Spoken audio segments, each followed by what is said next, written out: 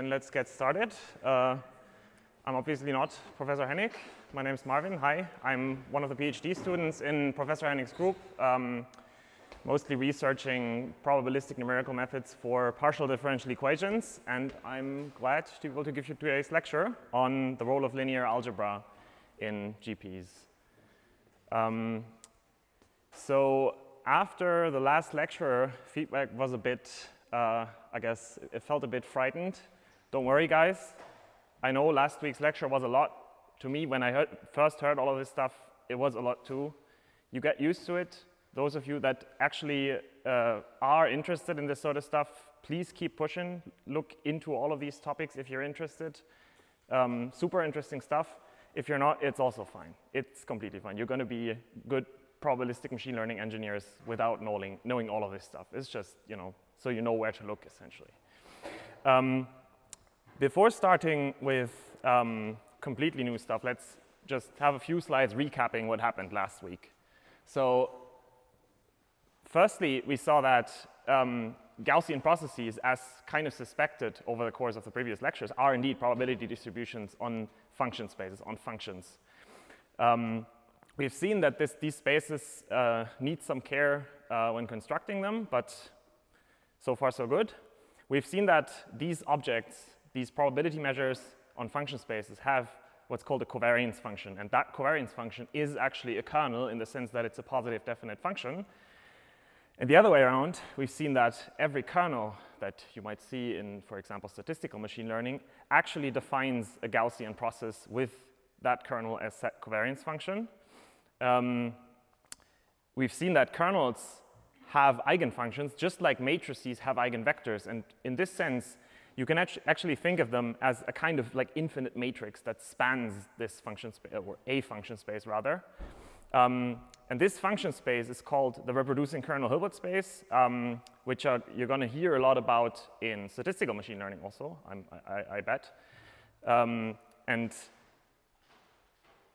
the relationship of that space to the Gaussian process is that it's essentially the space of all possible posterior mean functions of a given Gaussian process. We've also seen how the two frameworks relate by essentially saying that the posterior covariance function is related to a worst-case error bound that people in statistical machine learning give, in the frequentist framework, I guess, which Bayesians, however, treat as their average square error. So in a sense, we're a bit more, if you will, conservative.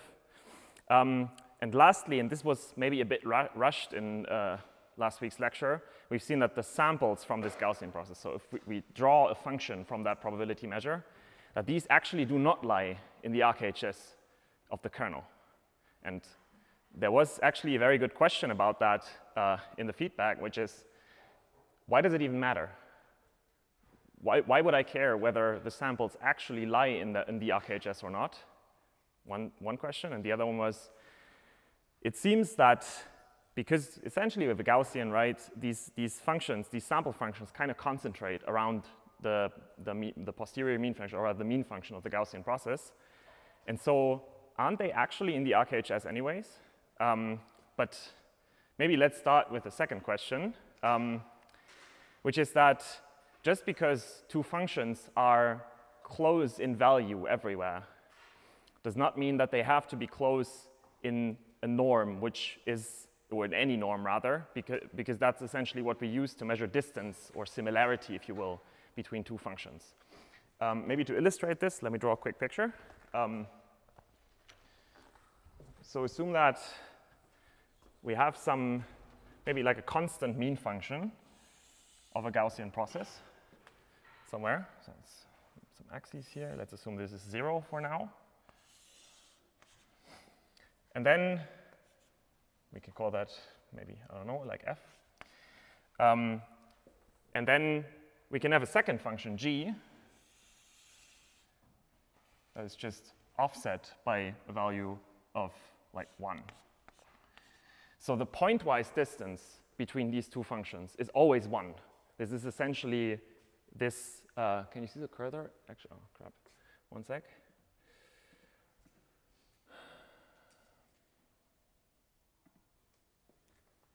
So this is essentially saying that this distance epsilon is 1, or actually small or equal 1 in this case, for all points in the domain of the function. Now, this is, as I said, this measures pointwise distance of two functions, but then there is norms that are supposed to measure the length and obviously then also the distance of two functions, which don't just compare the value of a function. You'd write that something like the supremum over all x in the domain of the absolute value of the function. In this norm, these two functions would also have a distance of 1, right? Because the largest pointwise deviation is also 1. But there's norms that actually combine essentially the deviation in value and the deviation in the derivative, which makes some sense, for example, if you want to measure smoothness. So you want to encourage smoothness in your solution as a regularizer, for example. So then we essentially have this added on top of it. And I can essentially construct a function, for example, something like a Gaussian. So assume that this is actually 0, then we could like superimpose a Gaussian here. And that Gaussian is going to have a parameter, right? It's going to have the standard deviation as its parameter. Because this is 1, I'm omitting the normalization constant, right? If you omit the normalization constant of a Gaussian, it's at its maximum value always 1, so that's fine. But if I now decrease the standard deviation parameter, the derivative of one of these points is essentially going to be unbounded. It's going to be essentially as steep as I want it to be, which also means that this norm is going to be potentially much larger than 1. So we can have two functions which are sort of at most pointwise distance 1 away from each other, which, however, in some other norm are essentially arbitrarily far from one another. And this is essentially what's happening here. Even though the samples are quite close to the mean function pointwise, they're not necessarily in the norm of the sample space, if there is such a thing.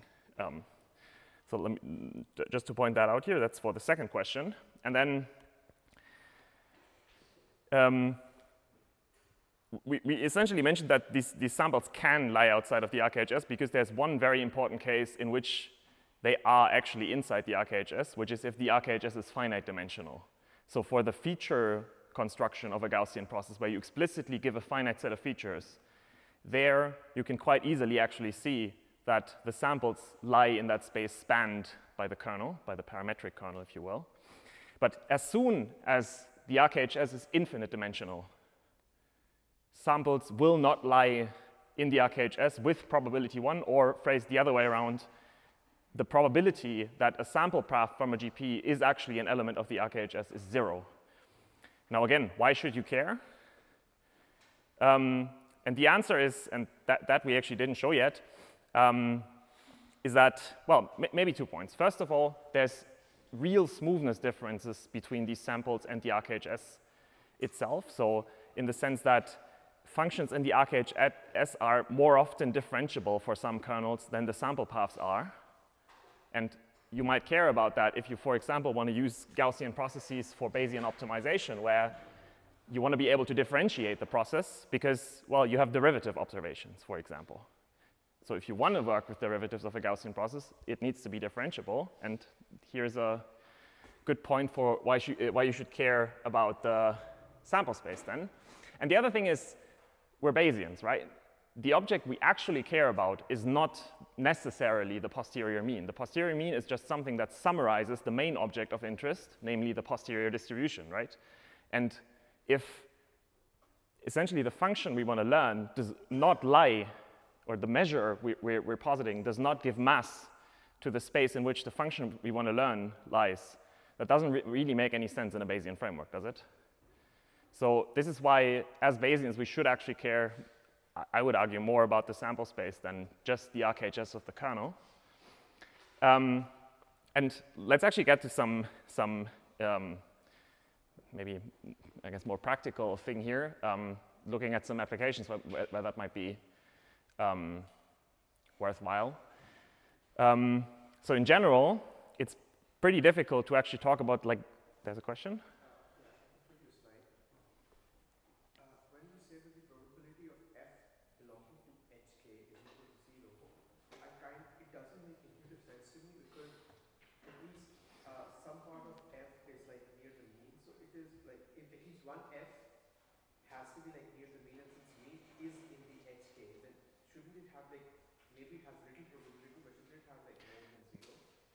The question is, I guess, how you measure close, right?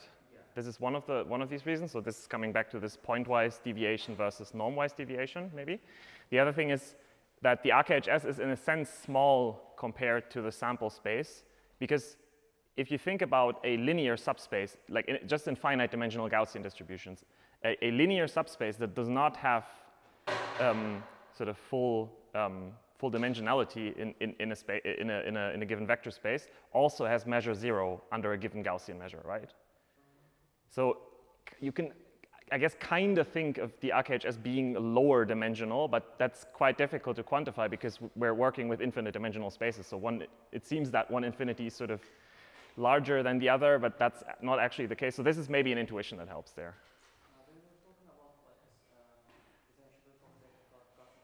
Can you speak up a bit? Sorry. When we talk about this differentiability stuff of the Gaussian process, as far as I understand, this differentiability causes for this nodes to blow up. Like, as far as I understand, like, for example, for isotropic Gaussian processes, we are defining this differentiability based on like Kernel properties. Yeah, but it's not as simple as saying the kernel needs to be differentiable or something. It's a bit more than that, right? It's like properties of kernels, like it's for example, isotropic kernels, it's like properties of kernel, whether it's finite. Obviously, it comes back to a property of the kernel because the kernel actually uniquely identifies a Gaussian process, so it kind of has to reduce to that. Right? How can we like measure the differentiability of the samples? Probably, if there is some properties of. There is theorems about that. Maybe let's take this offline, then we talk about it later. Okay, so it's a bit difficult to actually talk about the sample space of a GP. If there's one that sort of all GPs share, then it's, and you saw that last week by essentially the Kolmogorov extension theorem, it's the space of all functions from X to R, which is a bit useless because it's very, very ill-behaved and not really useless and useful in practice. But what one typically does is one finds an intermediate space sort of that lies sort of around the RKHS that contains all samples from the GP as a set, and then it's helpful to associate additional structure with this, which is typically that we're talking about a Banach space, so essentially a normed space that is complete with respect to the norm. So let's not worry about that detail too much. So we're in a sense hallucinating additional structure that isn't there because it's mathematically appropriate. One argument, and the other one is that in applications we often know functions to lie in a certain Banach space. Which is also quite useful. And this is also quite a practical thing, actually, because if you know something about your function, for example, you know that your function needs to be at least once differentiable, then it makes sense to place your measure, essentially, your measure over the function space on a space which actually has functions that are sufficiently often differentiable, because you can learn faster, right? If you can rule out hypotheses that aren't differentiable, then you need to sort of rule out less hypotheses, obviously, which means that you can more efficiently handle the data that you have because you put in more prior knowledge about the problem. And sometimes, well, for example, because certain transformations are only defined on certain subsets of functions, for example, the differentiable functions, you need to actually do that in order for the differential or the differentiation of a Gaussian process to make sense. Integration is kind of the same argument. Just some examples. So I already told you that Rx can be considered a sample space of the GP. It's too large for practical use because you actually don't really learn anything. If you assume your function lies in that space, good luck. The sort of next, maybe smaller space that is still quite ubiquitous and useful, and actually most of the samples from these standard non-parametric kernels that you've seen, you know, square exponential, Wiener process, all of these actually are at least typically continuous. So you can take the Banach space of continuous functions, which is maybe one of the sort of least assumptions you typically want to make. The Banach space of k times continuously differentiable functions is, for example, useful, as I said, if you work in Bayesian optimization, where sometimes you have derivative observations, and then k is kind of set to 1 typically. Question? What are the things required for a space to be Banach space? You have a norm on the space, so it's a vector space that has a norm, and it's complete with respect to the norm, which means that all Cauchy sequences converge in the space, but that's not super important. You can also look that up.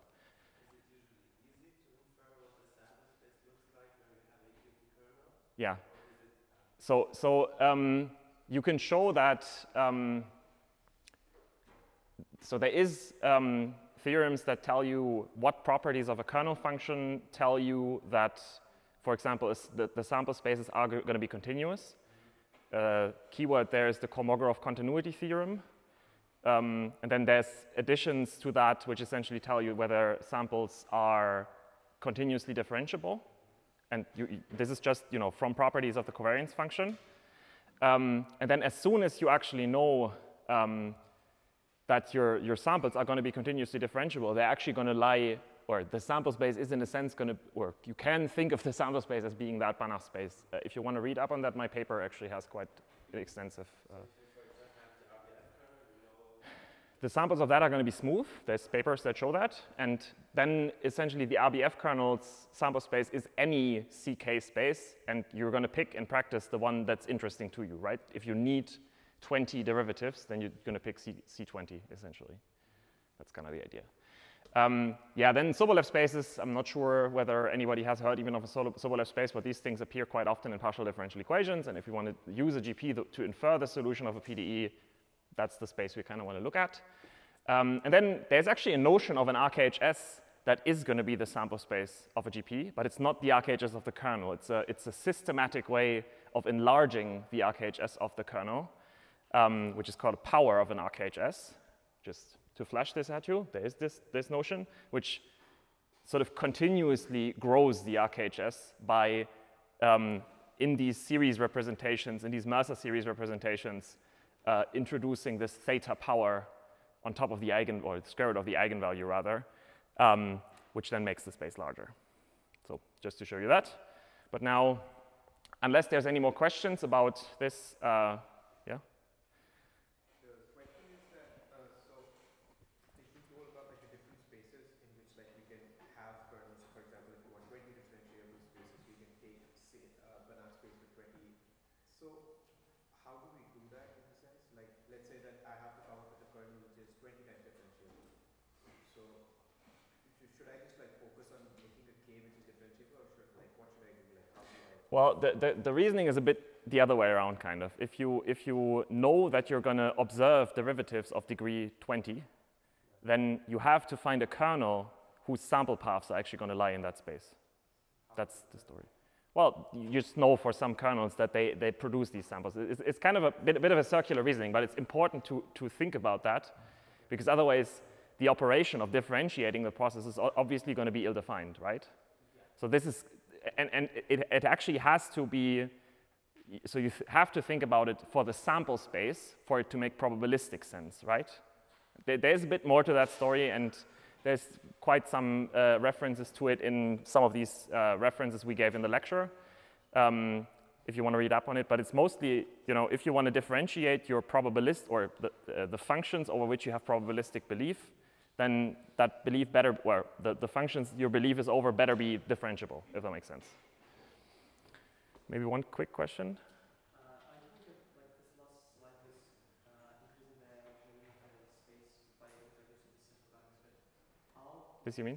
Is it just like to make this norm not infinity, or is it like something? That's kind of the idea. So this is this informal type of argument here, because then, if you remember from last lecture, there was that kind of informal argument that if you sum over the norm of a sample from essentially coming from the Kahn-Löwe transformation, then that is going to be infinite. If you raise that to a certain power, then it might not be anymore. That's kind of the idea. But there's more rigor that needs to be sort of taken care of here, right? But all right, so maybe let's come to something a bit more practical. So we've always been talking about that GP regression is, in a sense, relatively expensive, polynomially so, but still. So what do?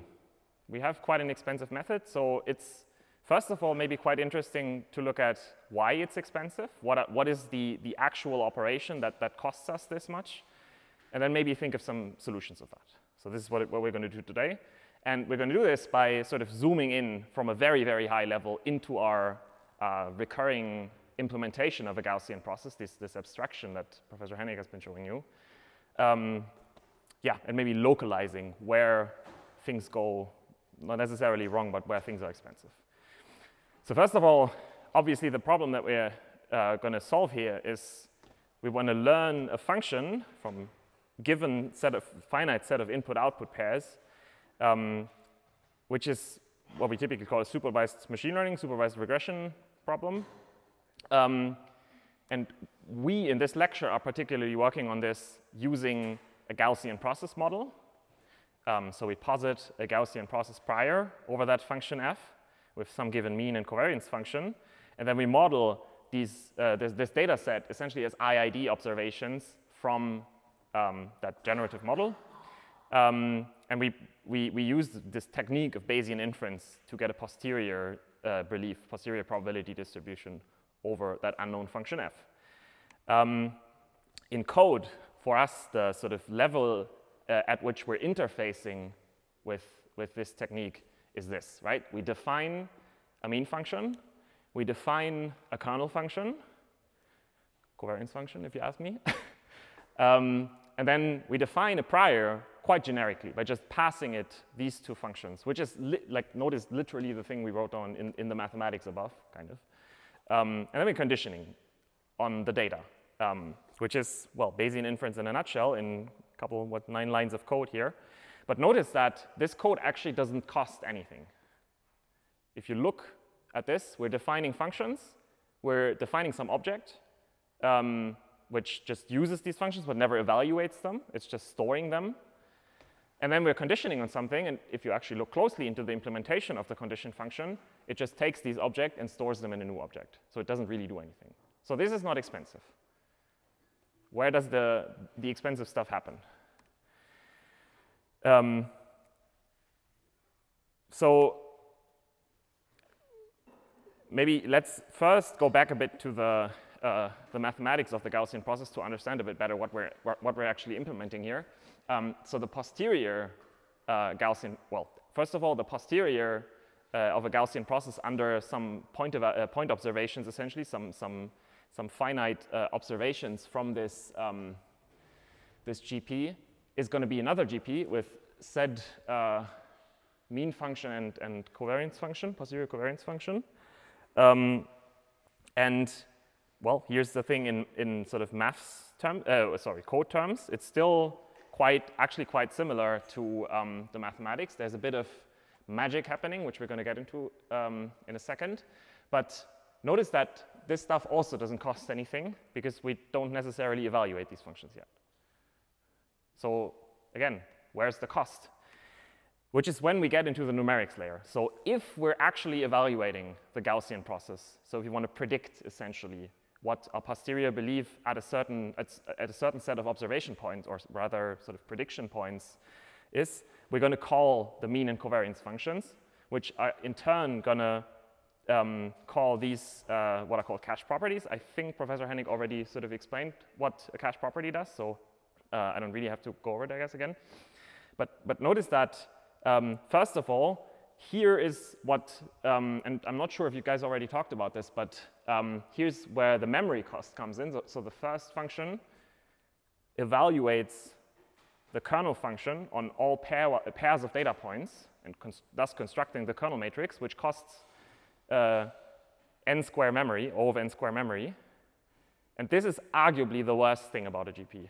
Square memory cost is kind of bad, right? You can let an algorithm run longer, but it's difficult to sort of keep plugging in RAM sticks into your machine you're working in, because it's just going to eat up all your RAM. So this is something we need to fix, and this is actually not necessarily the topic of today's lecture. Professor Hennig is going to talk about this, I think, next lecture.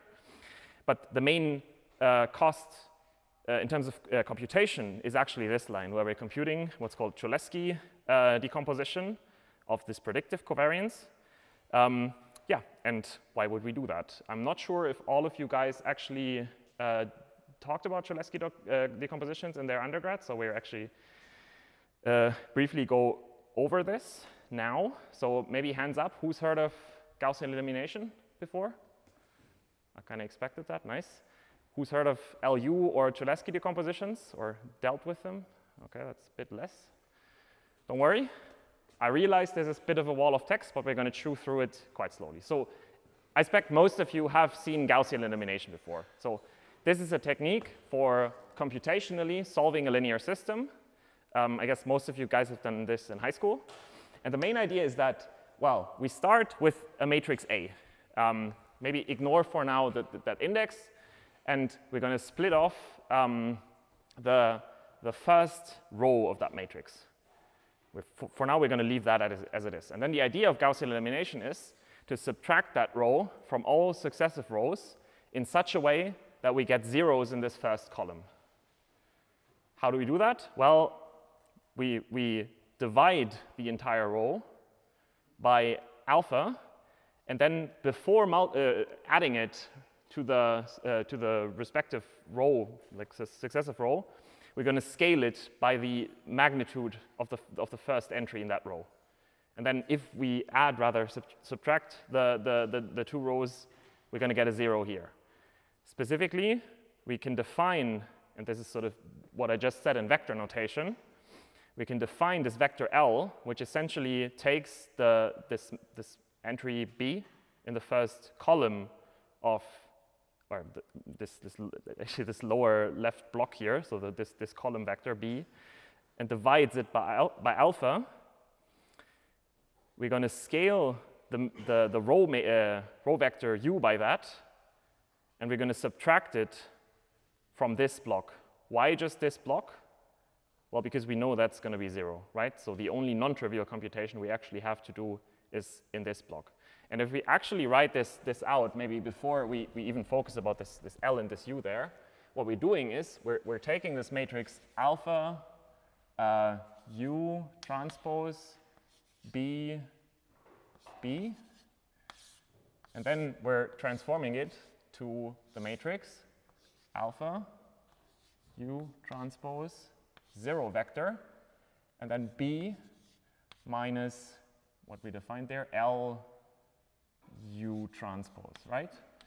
So this is what we'll end up with.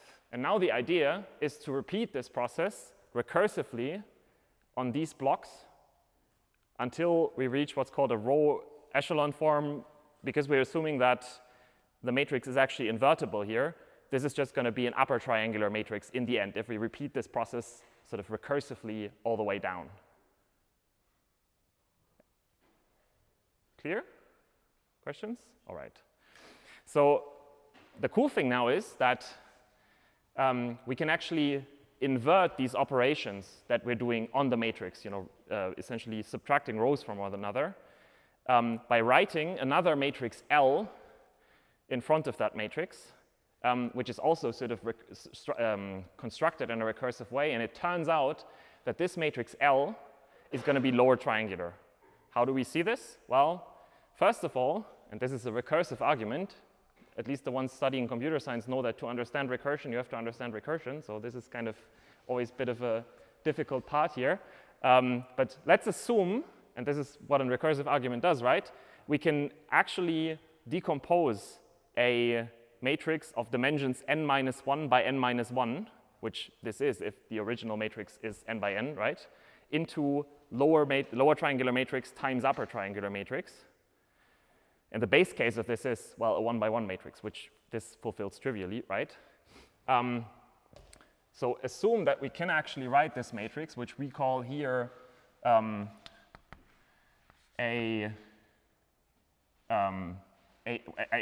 plus I. Assume that we can decompose I plus 1 as some lower triangular L I plus 1, upper triangular U I plus 1. And this upper triangular ui plus 1 just comes from this, applying this Gaussian elimination procedure sort of all the way down. And then we can plug this in here, this decomposition, and factorize again. And we'll see that we essentially get this equation up there, right? So we get that A equals Li ui, where L and U use this L matrix, and this U matrix we got from the version of this for matrices of 1 dimension lower, and then recombining terms. Don't worry if you didn't get all of that. Just sit down at home, go through the maths, and like actually multiply the matrices out. You're going to figure it out. It's not that difficult. It's just, you know, there's terms flying around all the time. It's a bit hand-wavy maybe. So there might be a problem with that. Who noticed that we did something which might cause problems, at least numerically? Yes, so we're dividing by that matrix alpha, and we don't know whether it's positive, right? Or, well, whether it's rather non-zero, but yeah. And we can actually show that if we repeat this process and maybe swap some rows, actually, to always pick the largest remaining sort of leading value alpha here, which is called pivoting, then this process actually always works. So we're always dividing by a non-zero number, and we always get this decomposition, and this is kind of equivalent to A being invertible in this case. Computationally, how much does it cost? Well, at least in leading order terms, computing these outer products here costs in iteration I, n minus I, because that matrix is going to be n minus I by n minus I products. And then we're going to subtract that from the original part of the matrix. So that's n minus I additions. So essentially, we end up with 2/3 n cubed if you actually do the math here.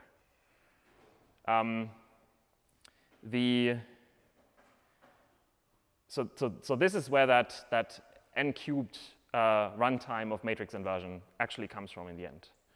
But what does it help us? Now we didn't actually solve a linear system, but we just wrote our matrix as a product of two matrices. That seems like it makes it a bit more difficult, actually. But luckily, because these matrices actually have structure, again, wall of text, we're going to get through it. Because these matrices L and U actually have structure, we can invert them super cheaply. Namely, instead of n cubed, it's going to cost us n squared, which is the same as the cost of a matrix vector product, just to set that in a bit of context. So we now, if we computed this decomposition, can solve at the same cost as multiplying a matrix and a vector, or rather two matrix vector multiplications, which I'm going to show you in a bit. Maybe a question? To leading order, it's not necessarily big O, because you want, for the leading order term, you want the constant, kind of. That's the idea. Big O would discard that, right? So in big O, it's O of n cubed, and in this leading order notation, it's 2/3 n cubed actually flops, which we're going to see we can reduce. So we're recursively partitioning that matrix, right? And at iteration I, that block is going to have size n minus I, essentially, right? In the first iteration, it's going to be n minus 1, because we split off first column, first row. And because we're descending into that matrix now, recursively, and we sort of need to subtract the outer product in every iteration, we're going to pay that at every iteration, if that makes sense. Yeah, that's where it comes from. Right, so we now have this. The system AX equal B is now LUX equal B, because we now assume that we have this decomposition, which means that we can now solve two linear systems, namely LY equal B, and then if we know Y, we solve UX equal B, and then we get our solution X to the system. The nice thing about this is, because L and U are lower and upper triangular respectively, we can use a technique called forward substitution and backward substitution now, which is much cheaper, and it's going to work like this. It's also one of these recursive things. So if we assume that we already know the solution, essentially in the first n minus 1 entries of the system, Again, recursive argument, so you have to believe me that it's possible to do that for smaller matrices here. Then we can take that solution, and essentially the argument that's now following is only possible because we have a 0 in that block here. And multiply it in and actually solve for the unknown solution gamma I in the last row now, because now we assume we know y, right? So if we know the y that fulfills Ly equal b, then we can essentially multiply out Ly and rearrange terms to arrive at this term here. Again, maybe sit down at home and actually go through the maths, right? So what's happening is that this is going to be y times L and gamma times lambda here, and then bringing everything to the other side and dividing by lambda, we get this. And then we can sort of update our solution to the smaller problem by appending that gamma to it. And if we do this recursively all the way down, here again, the base case is a scalar equation, right? Scalar times y n minus 1, I guess, equal some scalar b, and that we just solve by division, and then we're done. And this, as I said, costs quadratically in the number of rows and columns of the matrix, because what we're doing essentially here is an inner product between two vectors of length I in this case at every iteration. And yeah, then summing that up, we get n squared. All right. So that means that once we actually have computed an LU decomposition, we can solve k linear systems in time what it costs us to compute the LU decomposition plus k times 2n squared. And that's actually much cheaper than computing an inverse as a matrix, so calling numpy.inv and then multiplying with that matrix, right? Because to actually get numpy.inv, what you're essentially doing is you're computing an LU decomposition, multiplying with all the canonical basis vectors, so essentially a diagonal matrix, the identity matrix, and that's going to cost you 2/3 n cubed plus 2n cubed. So you actually get another essentially n cubed term in there, plus kn squared, because that's what it costs to multiply with the inverse matrix. So this is why people are telling you use a matrix decomposition and solve with it instead of like actually computing the inverse matrix and then multiplying with it, because it's much cheaper. And at the same time, it actually should be also more stable, numerically stable. All right, but we actually are not using all of the structure in the matrix that we have, because we know that our kernel matrix is symmetric and positive definite. And there's a specialized version of the LU decomposition called the Cholesky decomposition. You can convince yourselves essentially that the same argument that we just went through for LU decompositions holds for Cholesky decompositions, where now we sort of want to keep things symmetric. So that means instead of just leaving this factor alpha up here, we actually spread it to both factors, if that makes sense. So we take its square root, which is always going to be possible because of positive definiteness of the matrix. And then the argument is essentially the same, just we're now careful to actually keep up the symmetry such that the factors are actually just going to be transposes of each other. So we essentially get just one factor that we need to compute, and then the upper triangular factor is going to be its transpose. And you can convince yourselves, it's actually not too hard to do that this costs is exactly half of what an LU decomposition costs us. So that's nice. We get a free factor of 2 speed up, essentially. The interesting thing here is that at least in exact arithmetic, this does not need pivoting. So we don't need to swap rows and columns. This is guaranteed to always be positive definite, and it's actually, there's a theorem that says that this decomposition is in some sense unique for every matrix. Yes, and it's still sometimes a good idea to actually do pivoting in practice, and we're actually going to talk about what pivoting means in the context of a Gaussian process, because there's a very specific interpretation of this. Maybe actually somebody already has an idea. What might that be?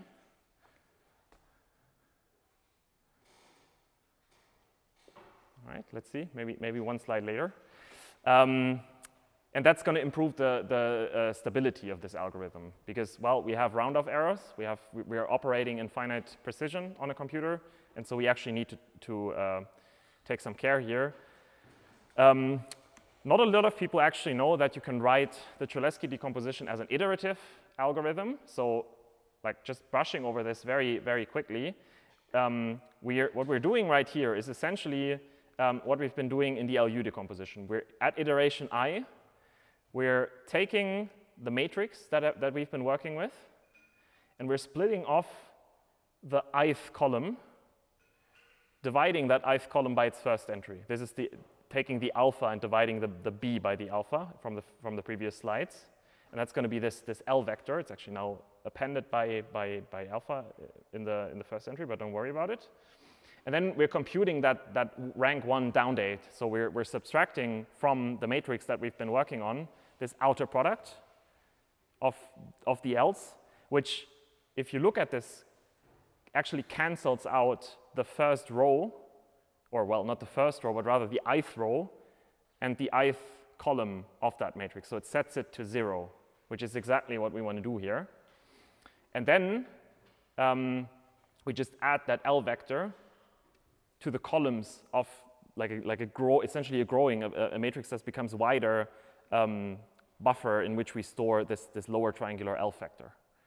And in this sense, if you were to actually terminate this algorithm early, which is something you can do once you think about an iterative procedure rather than a recursive one, right?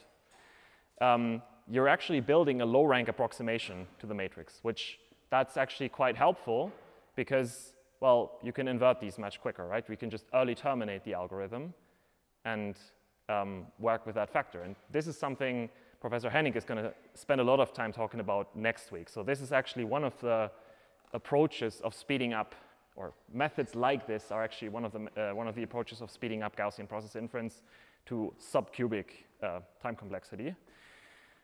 And sort of the graphic that what I was talking about, you can see here, right? In iteration 1, what you're doing is, well, A prime is A, so you're subtracting these vectors which zero out first column, first row of the matrix, and then this gray part is the only thing that's sort of not yet 0, if that makes sense.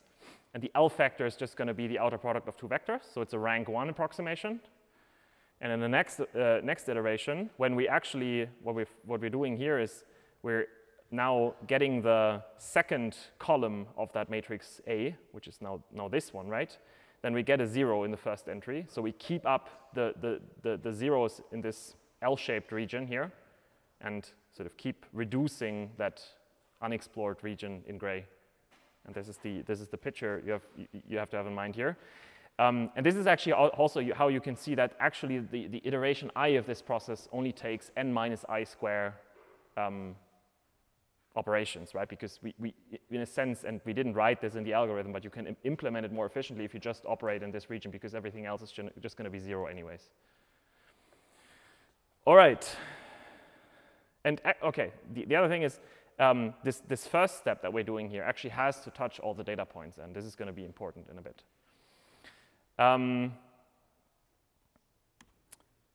All right, so what we've seen here is that for the context of this lecture, training a learning machine, a Gaussian process, reduces, in terms of computation, to computing a matrix decomposition. And why do we do this? Well, it's essentially a way of amortizing the computations that we're doing. We're spending time computing that decomposition once, because afterwards, it's actually very, very cheap. Like once we have this structure, it's like an acceleration structure. It's very cheap to solve with the matrix and to do, to do prediction with a Gaussian process, actually. You need to, for the posterior covariance, you need to solve quite a lot of systems with that matrix, right? So it's nice that we can actually speed this computation up by quite a bit, but it still costs us cubically once. After that, all operations are quadratic. And we've seen that this Cholesky decomposition, we didn't actually talk about stability, but the pivoted version of that Cholesky decomposition is a reasonably numerically stable approach of computing this decomposition numerically. Yeah, and once we have that, this amortization structure, things actually become a lot more cheap. But cubic complexity is quite bad, right? So it's definitely not enough if we're in a big data setting. But it doesn't mean that this comes from being Bayesian, and we're going to talk about this a bit in the coming slides, I guess. But there's other reasons why we actually pay cubically here. There's ways to speed this up. And maybe we can even work towards something that is, sort of, if you will, as expensive as deep learning, because deep learning, and I guess more generally, regularized empirical risk minimization is often thought of as being, well, depends on who you ask, O of n, or maybe even O of 1 if you use batching and stochastic optimization, because that's actually going to then be independent, or the cost of that is then going to be independent of data set size.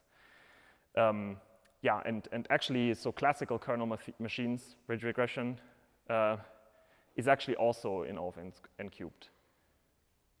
Why is that? I'm going to answer this in the next couple of slides. That was a question. Can you show once again where we actually use the Cholesky decomposition? In code, you mean?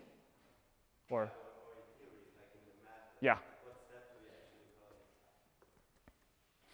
it? So let's maybe start in code and then go on to math. It's maybe a good idea. So what we're doing here is if we actually call for example, if we plot a Gaussian process posterior, or like I think it's called a conditional Gaussian process object in this code, then what's going to be happening is at some point the mean and covariance function are going to be called, right? And here there's this object called representer weights. And here there's this chose solve routine. Now, assuming that this predictive covariance cho thing actually contains some representation of a Cholesky factor, this chose solve thing does essentially 2 of these triangular solves in sequence, which is, once forward substitution and once backward substitution, as we've seen on the slides, to actually essentially compute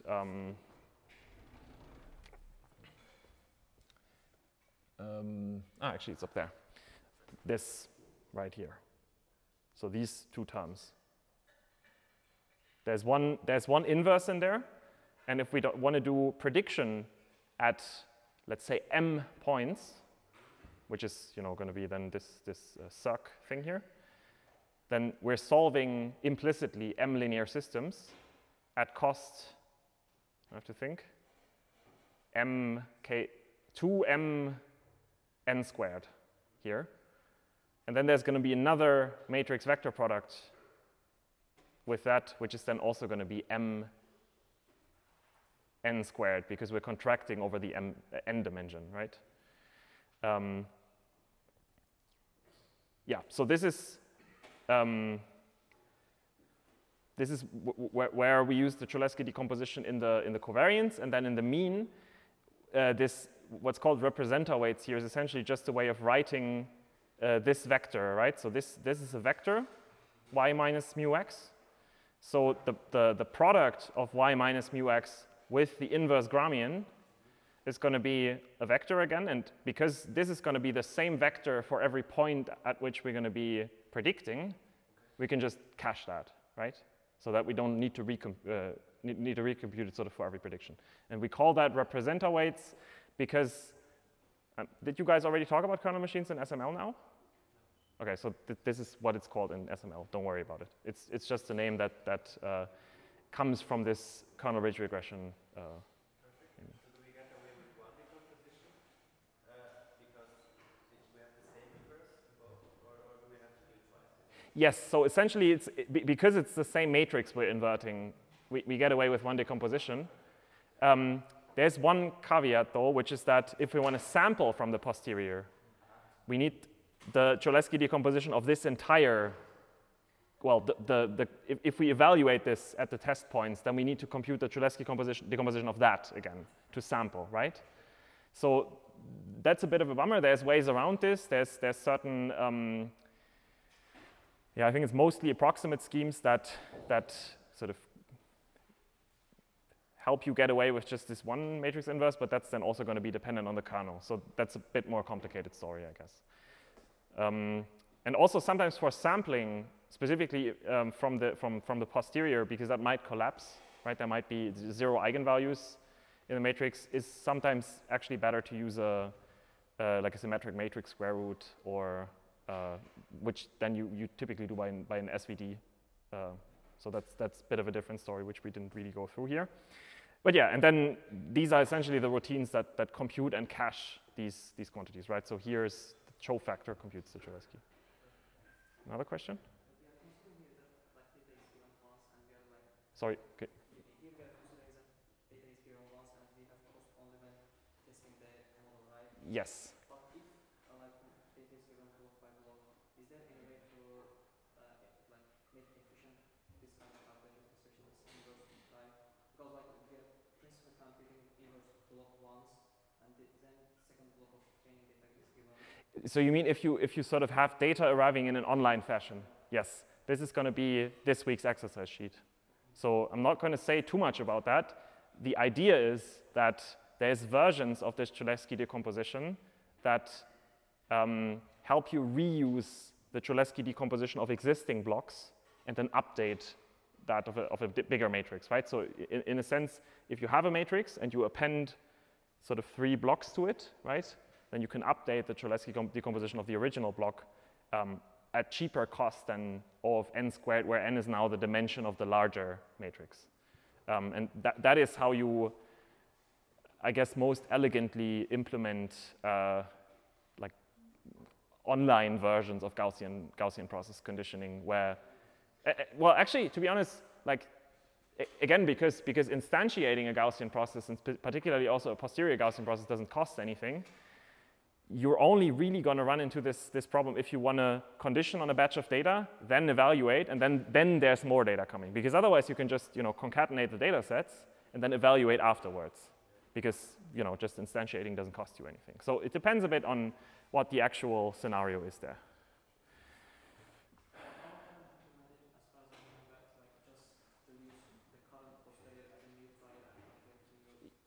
Yeah, this is how you get to it sort of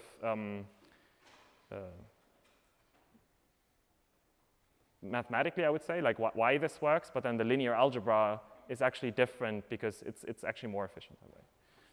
All right. More questions? Yeah.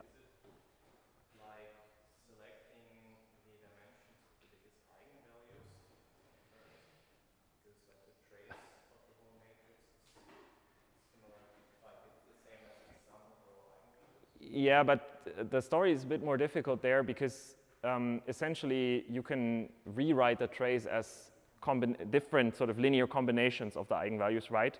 And because you're actually not operating in eigenbases here, that won't be the case for, in general at least, for the Cholesky decomposition. But I think it's a good sort of mental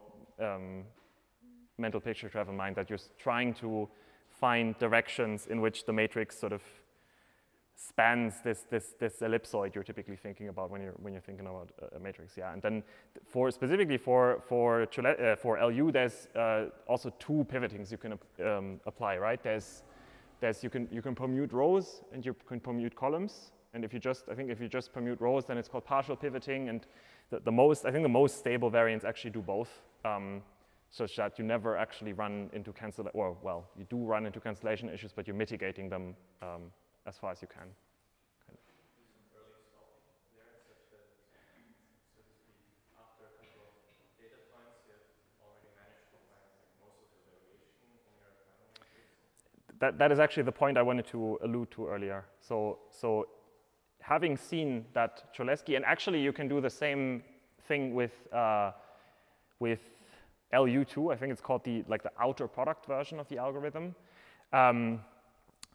You can early stop this, of course, but now the question is, in the context of GP regression, you kind of want pivoting, right? Because if you, for example, if you condition, if your data lies in a Lin space, right? So essentially the order of the data points in the matrix corresponds to them being close to one another. you don't necessarily want to walk over that data set in that order, because when you've already conditioned on a data point at some place, you're obviously going to learn more, and that depends on the kernel also, but let's talk about stationary kernels for now, which have sort of a local impact on the function. Then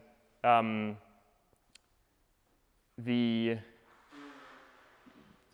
points that are farther away from the data points you've already seen grant you more information about the unknown function, right? So it's actually a good idea to either have pivoting, which tries to find an order of the data points, that's kind of what I was alluding to, what pivoting means in the context of Gaussian process regression, that, well, orders them in such a way that at each step you're getting the most, like, let's say, informally speaking, information gain from your data points.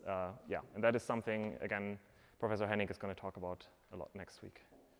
Could you please repeat the questions after they have been Oh, sorry, yeah, I forgot that. So the question was here about pivoting, whether pivoting has something to do with trying to find or sort of eliminate the largest eigenvalues first. And the answer to that is, well, the pivots, so essentially these diagonal entries that you're working with, don't necessarily have anything to do with the eigenvalues in this case, because these L vectors aren't necessarily the eigenvectors, right? So that's why, yeah, they're not the same.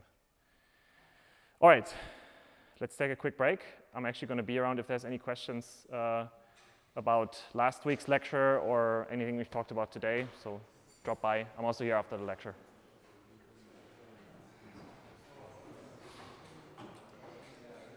All right, so I just got a really good question actually that I should have mentioned, I think, on this slide, which is why is this O of n respectively O of 1? Because, well, there's going to be, in each iteration of say, SGD, there's going to be a huge network that needs to be evaluated and differentiated through. But this is just to look at how the method scales with data. This is O notation, right? So if we assume we take a network independent of the number of data points that we actually have and fix that size of the network, then it's going to be O of 1. But otherwise, this would be something like O of however much it costs to evaluate the forward and backward paths of a neural network. Simple as that. Question? Isn't that a bit weird? Because if I never look at the data, what does it matter if I have the data? I don't quite understand the point. If I never look at the data, so if I don't look at my n data points, Yeah. what does it then matter that I have n data points? Well, I mean, a lot of models are actually trained without even doing one epoch, right? So there is definitely a point to be had there, right? But this is the sort of, like, we're reflecting the current practice, kind of. And this is arguably also where this distinction comes from, right? Well, one iteration costs you essentially O of 1, so k iteration costs you something like O of k, which is still O of 1, but arguably shouldn't, well, we don't quite know all that much about how deep learning models train, right? But there is, in a certain sense, you'd expect that O of 1 to actually scale with the number of data points, because, well, arguably you could have just also looked at one data point and then it's going to be in the same computational cost class here. So this is why, depending on who you ask, I think you get different answers for that. But if we assume that we maybe go through the data set once, then it's O of n, right? Okay, so maybe to actually show you guys what I mean when I say deep learning, what I mean is essentially regularized empirical risk minimization to find the weights of some neural network where we have some per element loss function, lowercase l here, some regularizer that just depends on the weights. This decomposes into a sum over the training data points. And typically, right, in deep learning, I guess most of you already did take the deep learning lecture last semester.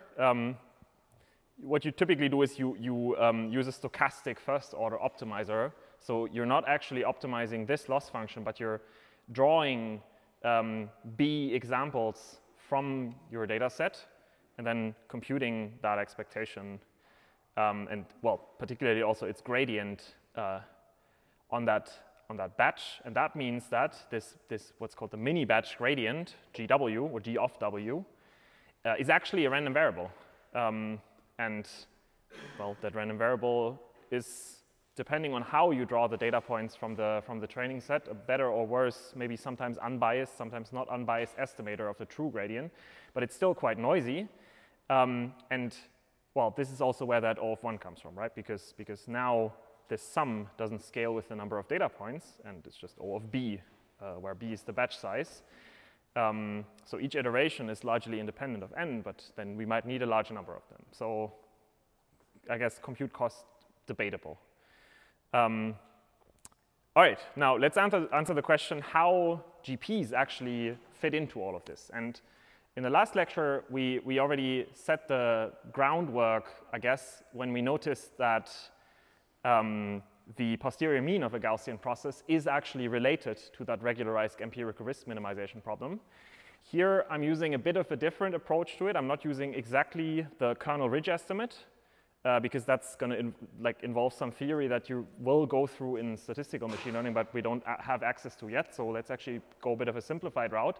And note that we know that the posterior mean evaluated at some finite data set X is going to be a Gaussian, because, well, the posterior process is going to be a Gaussian process. So evaluating it is a Gaussian random variable. And its mean is also the mode of that posterior distribution over the process evaluated at the training points, given the data. Because for a Gaussian, mean and mode coincide, right? And if we write that down, essentially, so we say that the posterior mean at the training points is essentially the max of the log posterior density over whatever values the process takes at those points, which by Bayes' rule is the sum of log prior and likelihood and log prior plus some constant term, which doesn't matter because we're just considering the argmax, right? Flipping signs, we get a min instead of a max here. And then if we actually expand these terms, because we know both of these are going to be Gaussian, we get this.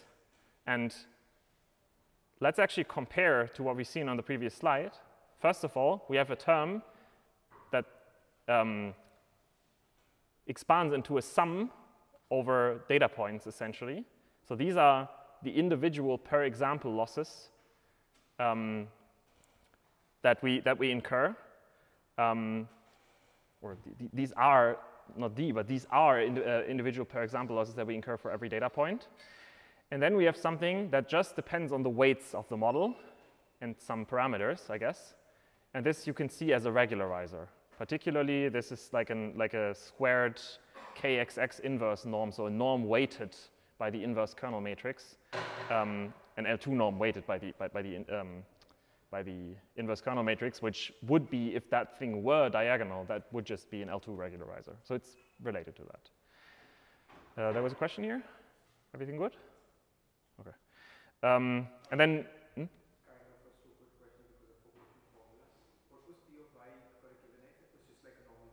this one, you mean?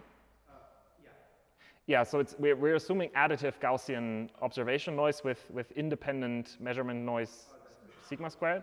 And that's, yeah, so it's a Gaussian with mean fx and covariance diagonal scale or identity scaled with sigma squared, exactly. And this is also where this term comes from, right? This is why it factorizes over, why the p factorizes and why we get a sum in the log density. Make sense? Everybody on board? All right, nice. Now, notice that we're actually just, well, OK, so first of all, we now have, I guess, successfully cast at least an aspect of Bayesian reasoning into an optimization problem, which is sort of the first step that we need to take by comparing the two, I guess, right? Because, well, deep learning solves an optimization problem, so obviously, a Gaussian process, in a sense, also solves an optimization problem on the way by different means, but it does so. Second thing, note that this is actually just the mean of the posterior mean of the unknown function evaluated at the data points. But because we have some conditional independence in our model, and if you write that down, it's actually not too hard to see that if you actually know f of x, then the data are independent of all the prediction points. And we can use that to given the, well, actually we need the posterior mean and I think the posterior covariance at the data points, but you can get that in this, I guess, in the regular way. You can predict onto new unseen points by essentially this formula here. And not sure if I actually want to go over this. So this is also in Rasmussen-Williams. It's not too important. It's just to show you that this is possible. If you just solve that one optimization problem, you can still access the full posterior if you then also compute the KXX. OK, so that means that we can, in a sense, train a Gaussian process by solving a quadratic optimization problem, so a least squares problem with quadratic regularizer. Yeah? So the idea here is that if you write down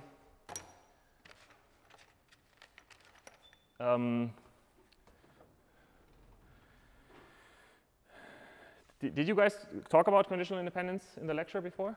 I guess so, right? So the idea here is that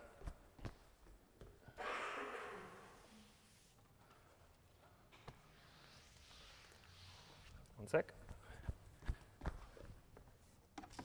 Sorry, the question was what that argument about conditional independence was. If you have some Gaussian process prior f, then what we're doing here is we're evaluating the process at some data points, right? And by adding Gaussian noise to that, independent Gaussian noise to that, we derive another random variable, y, so the observations, whose value we observe in the end. And what we want to do now is we want to predict at previously unseen points f star, or did we call it? Yeah, fx star rather. Right? So if we know this node, so if we assume that this is given, then there's a chain as a part of this graph. And so this, because essentially this chain is blocked by knowing this node, we don't have any, or we get conditional independence of this from this. Not sure if you guys talked about this, like how to reason in these graphical models before, but that's the argument here. As I said, there is a section about this in Rasmussen-Williams if you want to read up on it a bit more. It's just like, don't worry about it too much if you didn't get everything that I was saying here. It's just to argue why it actually suffices to solve the optimization at the training data. Yeah, that's pretty much the argument here. The argument is more how we actually also get the entire Bayesian uncertainty that we use for Gaussian. Wait a couple of slides. So the question was how you actually get the entire uncertainty, because what we're doing here is just we find the mode, right? The map estimate. Exactly, and we're going to talk about this in a couple of slides. It's going to be a complicated story. Let's put it like this. Not complicated in the sense of the math is complicated. It's just it's not as easy to get to a satisfying answer, maybe. Okay. Okay. So and then there's a bit of a problem here now because if you look closely, fx is going to be you can think of it as a vector of weights or parameters in Rn. So this is actually going to be at least O of n to solve this optimization problem because, well, that's our the cost of evaluating our model, essentially. So the number of weights in our model always is going to scale with the number of data points that we're looking at. But that's not a problem of being probabilistic. Exactly the same problem you also occur in kernel ridge regression. This is rather due to the fact that we're working with a non-parametric model, so like an infinitely wide neural network, if you want to think about it this way. Because we actually have no finite dimensional representation of the model. That was the entire point of deriving a Gaussian process, that we can actually somewhat efficiently work with infinite numbers of features, but still get finite computation times in the end. And so if we take a non-parametric frequentist model, like kernel-rich regression with suitably chosen kernels, we actually just incur the same problem. So it's not the cost of being Bayesian that makes GP regression necessarily costly, but it's the fact that, well, it's non-parametric, right? And possible ways around this is, well, we can just use a parametric model again, of course. We can just choose a kernel that is constructed from finitely many features, and then we can cast this optimization problem entirely in weight space and essentially arrive at the same cost as a deep learning model. And this is also what people, at least in one branch of Bayesian deep learning, do, and I think Philipp is going to talk about this for quite a substantial part of the coming lectures. But for now, let's actually stick to the non-parametric model because, well, that's the more general case, and you can always cast it as a feature-based model. There are actually quite a lot of approximation methods to mitigate particularly that problem that have been constructed in the literature. Sparse GP regression and inducing point methods are sort of very well-known approaches there. You can also use structure in the matrices. There's all sorts of things. But for now, let's just keep it very simple and accept that we have to deal with n parameters, because maybe you can convince yourself that you can get rid of this as soon as you sort of switch to a finite dimensional representation of the model. Yeah, so now that we have this loss function, what we typically do is, well, we use an optimizer, and we use first order gradient-based optimization methods. So we actually need a gradient of this. Implementing this loss directly, like evaluating that function, you can see already would also take O of n cubed, because you have an inverse of the kernel matrix in here. We can sort of employ a bit of a trick here and note that we, on paper, can actually write down the solution to this optimization problem. And it's just going to be the posterior mean of the Gaussian process, and then the bullet is just going to be, in this case, also capital X, right? So we can actually see that there is a vector alpha that in code we call the representer weights. And you're going to see in SML in a couple of weeks, I guess, why. Which just encompasses this inverse times the sort of mean adjusted data or centered data. And we can now do a change of coordinates in the optimization problem, essentially rewrite everything in here. So essentially substitute fx by this one up there, k, or rather mu x plus, and this is all the capital X, sorry, kxx alpha. And if you do that, you arrive at this optimization problem. Just changing variables. Now our loss function is not a function of fx anymore, but a function of alpha, so we optimize over alpha. Note that this is a one-to-one correspondence if we assume k to be invertible. So for every alpha, there's going to be an fx and the other way around. So we can actually do this in a sensible manner. And then this is the loss function we're going to get. In this form, it's still actually not evaluable because you have that inverse in there. But if you multiply out this quadratic, then you just arrive at a very simple loss function, quadratic in alpha, which doesn't involve any matrix inverses. And computing, so this one we can actually evaluate because that constant part is going to, so essentially the inverses are going to disappear in the constant part because they don't actually depend on alpha. So for optimizing this loss function, we don't need to care about them. And then in the gradient, obviously, they also disappear. So you can either see this as we use this loss function and don't have access to the loss function itself, but we can access the gradient because, well, these nasty terms disappear in the gradient. Or you can see it as we rewrite the loss function, and then there's none of these terms in there anymore. Questions? Ah, sorry, yeah. So this is the gradient. And that should be like clearly or pretty straightforward to derive here. Yeah, and then let's actually implement this.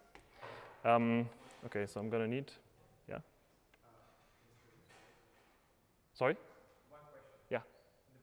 In the previous slide. Sorry, yeah, I didn't answer that. Yeah, there you go. How did we get to this like L alpha thing? Like I understand that we knew of y had that problem, then how did we like go from that step to this step? You mean from the upper one to this one? Yeah. Just okay. So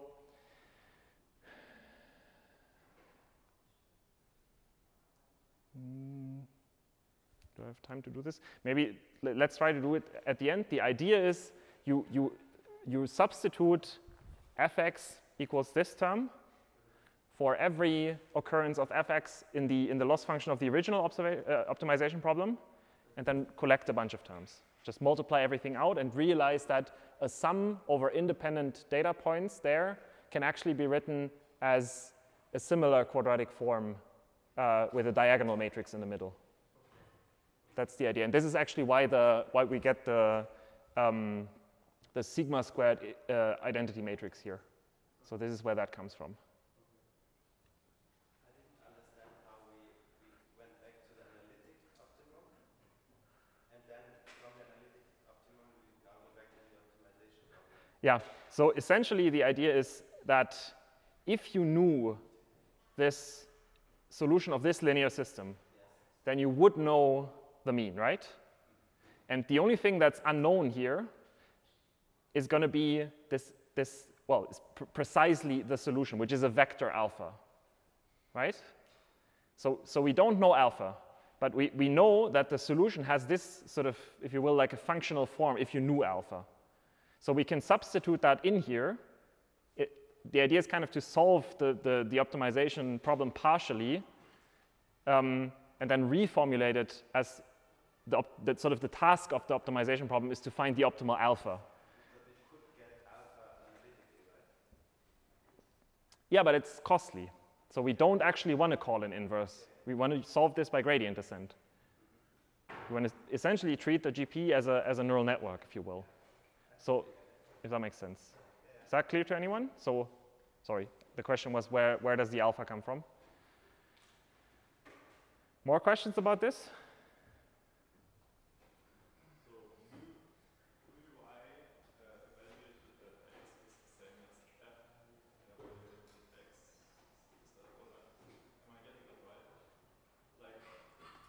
You mean this one? Yeah.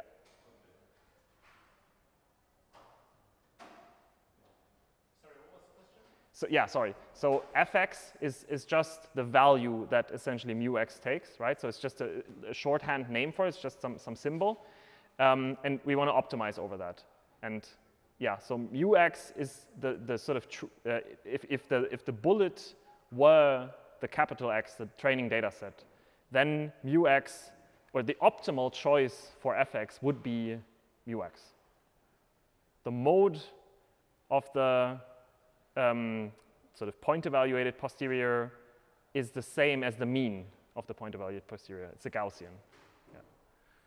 That's the idea. All right, let me quickly switch to code now. OK, so we're using essentially the same method that we've been using before. Model we've been using before. We use a zero mean Gaussian process with a Matern 5/2 kernel.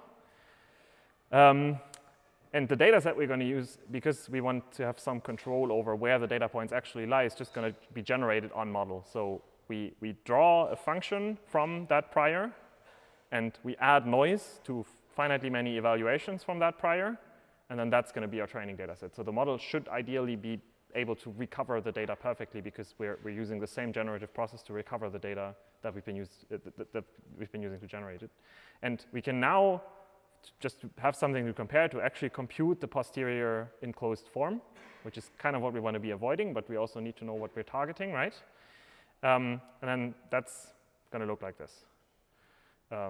standard Gaussian process posterior, I guess. You can also see the data points, and actually I would say matches the data quite nicely, which is good. But now, recall that this is going to be expensive, right? Cubically expensive in a number of data points. And what we wanted to do is solve it by gradient descent. So let's actually do that. What do we need for gradient descent? Well, we need a gradient of the objective function. And that is going to be this term. So it's the Gramian kernel matrix evaluated at both sides of at the training points, plus, and this is actually happening up here, a diagonal matrix scaled by the observation, the variance of the observation noise. And then we also need the prior mean evaluated at training points. That's just going to be a 0 array in this case, but obviously, this code generalizes there. And then we have this alpha vector and the data points. So the gradient depends on the alpha vector, which we now try to optimize for, and the data points. And then having found an alpha, the model, which is to say in this case the prediction at some point lowercase x, given the training data at x, the posterior mean here, it's just going to be a linear projection of that alpha we learned by optimization through this kernel matrix plus the prior mean. Again, this is 0, so this is fine. OK, so let's start by initializing alpha. We need to initialize our parameters. For now, we're going to choose 0 here.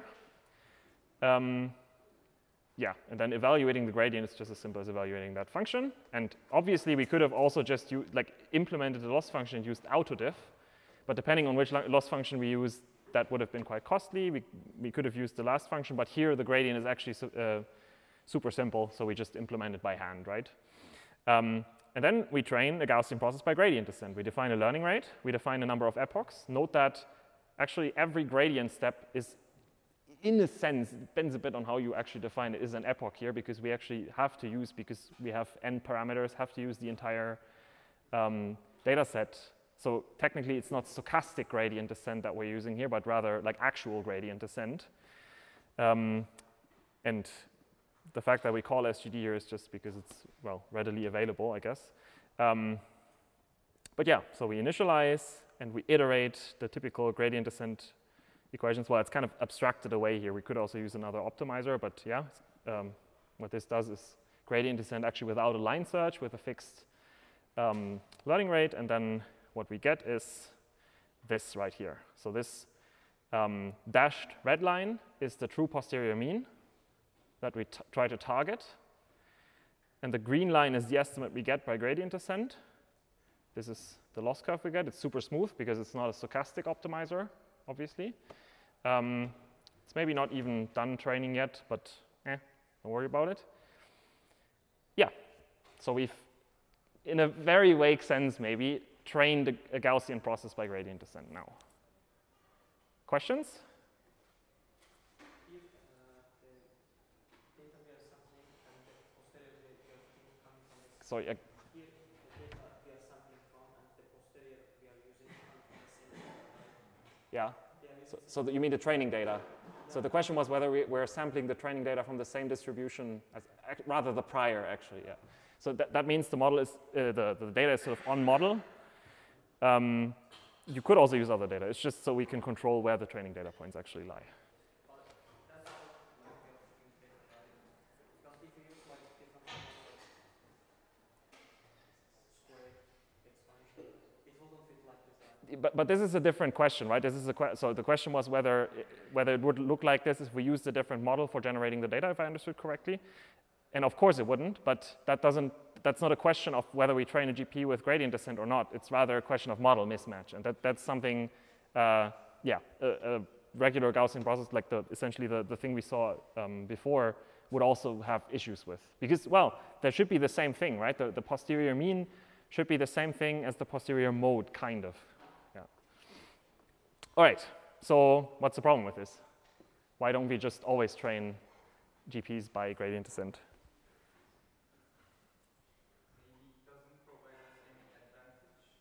Yeah, that's one argument. So if we use a matrix inverse, It's going to cost us quite a bit, but we know once we actually compute it, we are done. This is the solution. With an optimizer, you approach the solution, but maybe you don't actually reach it to arbitrary precision.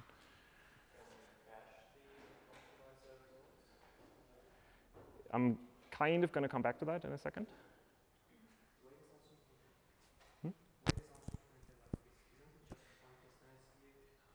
Sorry, I can't understand. Isn't it just providing the characteristics of the mean? Yeah, exactly. So we don't have an estimate of the uncertainty. That's essentially what you were saying, yeah.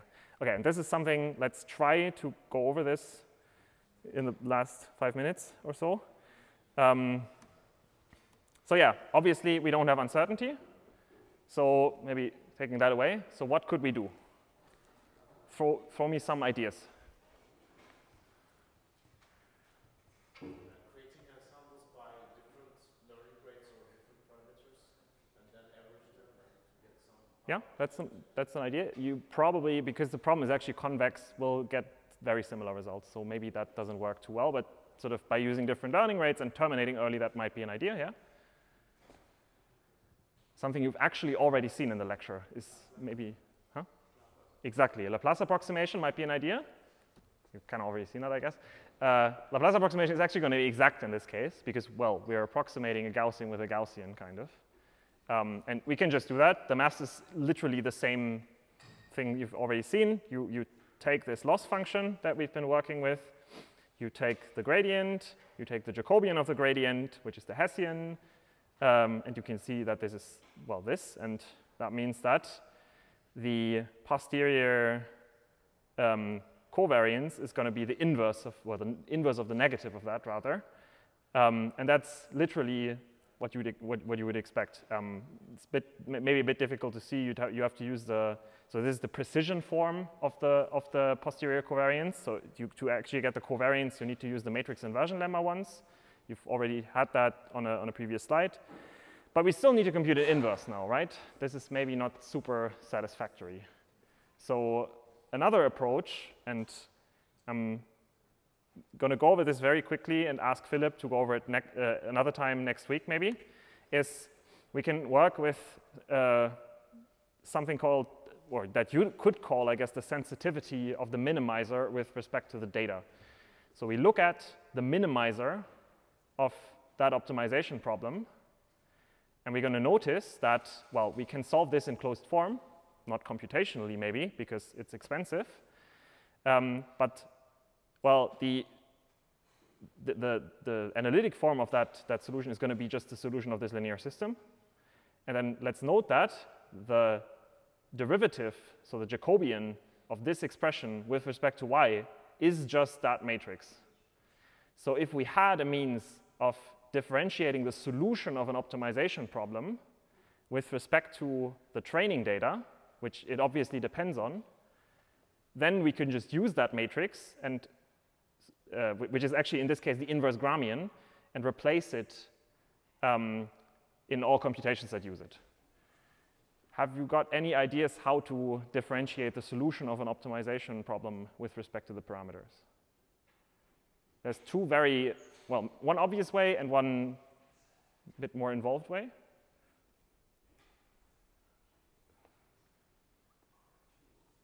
No, maybe? Like, this is I'm coming from the reinforcement learning side, so I'm not sure if it is wrong, but you can just take a vector and like do like plus h perturbation and just take. You mean like a finite difference approximation? Yeah, that's an option. Actually, I didn't think of that. That's a good point. You could maybe do that. I didn't think this through. Maybe that's actually something. If you want to try it, try it. It's interesting. So I guess the obvious thing is, you know, gradient descent is actually just a string of computations, which are, so the unrolled cause of gradient descent, like doing successive updates, that is actually differentiable. So you could theoretically just differentiate through the gradient descent steps of your optimizer, because that is going to span a computation tree. It's going to be super expensive if you do many steps, but that is a way to get at this. Maybe the fact that this is going to be quite expensive and actually also quite unstable shows you that it's maybe not the best idea to actually do that. The other thing is something called implicit differentiation. You can read up on this, not super important. Never mind if you're not interested in that, but point being, if you use implicit differentiation, you also end up inverting an n by n matrix. So nothing gained there. So these are the two, I would say, standard approaches to differentiating minima of something, by the way.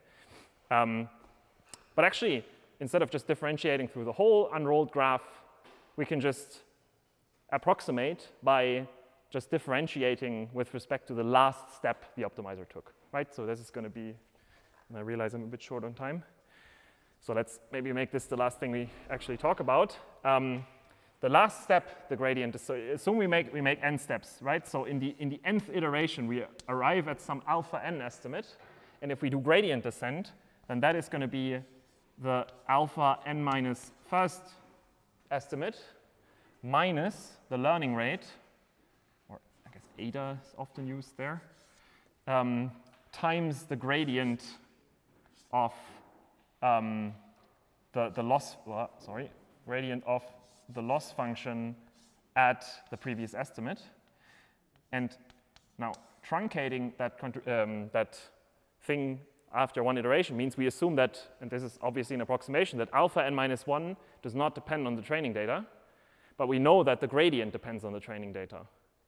So we can just differentiate this expression once with respect to the y, which actually sort of enters inside the loss or the gradient of the loss computation. It's an approximation, of course, so it's going to be of questionable, I guess, questionable validity here. But if we do that and essentially use the formula or a bit of a modified version for stability than the one I showed on the slides, then we end up with this. It looks like it's approximating the uncertainty reasonably nicely, actually, but if you actually look at the sensitivity, so this Jacobian, it's just going to be a diagonal matrix, which comes from the specific form of the update. And maybe that already tells you that this approximation is kind of bad, actually. But it's maybe a place to start, and we're going to go over similar things in a bit. Let me just summarize really quickly, and questions we can talk about after the lecture, maybe, quickly. So exactly, we still get at least, and at least because the gradient descent might actually take loads of steps, right? N cubed time for this, because we end up doing something at least as costly as inverting a system, or actually inverting a system in both cases. So the story isn't quite told here, and we're going to elaborate on better ideas to actually approximate this in further lectures. All right. We've seen today that instantiating a Gaussian process model doesn't cost you anything, because it's this lazy functional object, which you don't actually need access to any data.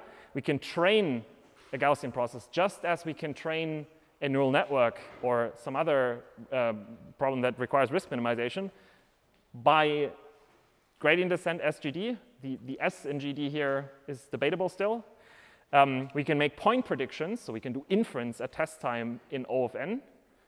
But we haven't really figured out how to get sensible posterior covariance estimates. So we don't quite know how to do this gradient descent trick and figure out how to get sensible posteriors yet. And this is going to be the topic of coming lectures, or the coming lecture, rather. With that, I'm pretty much done. Thanks, guys, and see you in the next one.